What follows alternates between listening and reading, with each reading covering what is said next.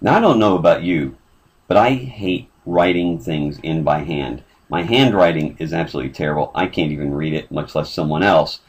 So I loved it when one of the things they put into this software is the ability to copy an entire script in and just copy and paste text wherever you need it. So let me show you how well this works.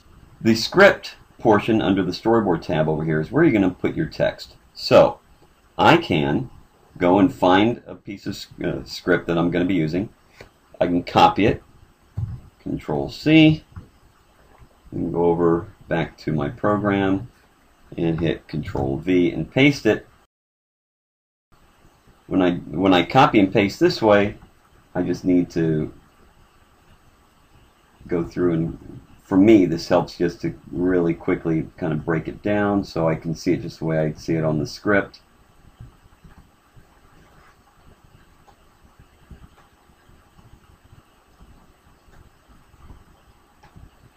So now, with Reese screaming at his brother, all this stays in here no matter what panel I'm on. So I can go through and find, if his brother is yelling at him here, I just go to that panel, and now I paste what I copied a minute ago. If I go back to the storyboard, see, all that text I brought in stays there the entire time. Now, here's another really cool thing.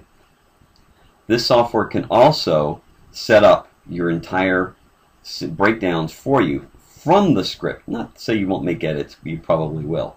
Here's a couple things you're going to want to do. First thing you're going to want to do is start with, under Edit, go to Preferences. If you're on a Mac, it's under the Mac pull down.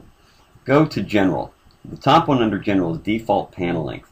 This is how many seconds every new panel is going to be. The default is 5 when you first install the program.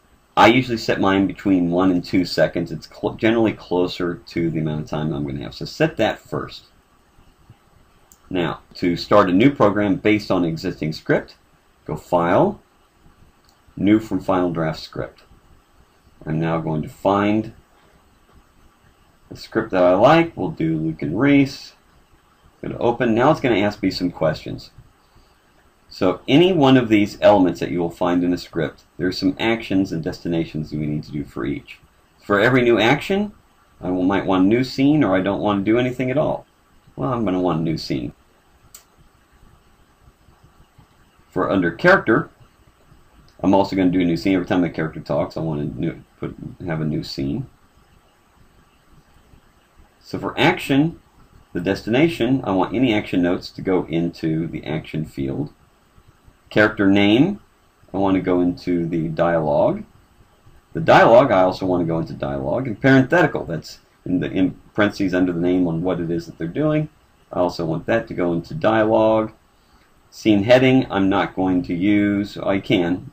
In this case, the default is action. That's fine. Transition, I'm not doing anything with that. Once those are all set, and I hit import, I determine, well, let's make this a high-def project. We're going to call this project test. And title it test. Save my previous file, and now it's going to start building it.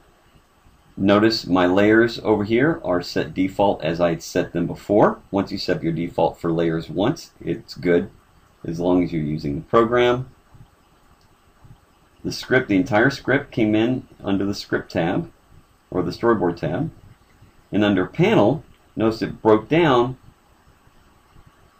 every shot the way I told it to. So I can just now come in here, and we slowly push in towards a very cartoony house. So I may come in rough in a cartoony house. Luke and Reese, the twin toddlers.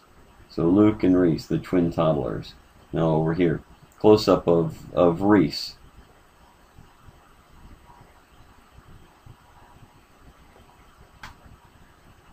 So this is a really quick way for the software to break everything down for you. I'm going to go back to my previous, since that has everything else that we're working on. So I'll reopen Luke and Reese. I can add in any action, slugging, notes, or dialogue at any time simply by typing in here. So get this under dialogue. If I don't like it there, I can just cut it and I can put it into action notes. Alright, easy enough. But there's another type of note. Sometimes you might want to have a sketch to explain something than having to write it out. In order to do that, I'm going to click on this far right icon over here, and I'm going to select Add Sketch. Choose a field name. We'll call it Sketch. You can call it Visual Note, whatever you want. It opens up another panel over here.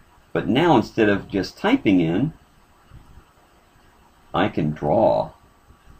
So, if there's a special way I want the mouth to look on something, maybe I'll sketch in the mouth here. Anything you want. And now when you export this out as a PDF, not only will all of your text and dialogue show up, but so will the sketch caption.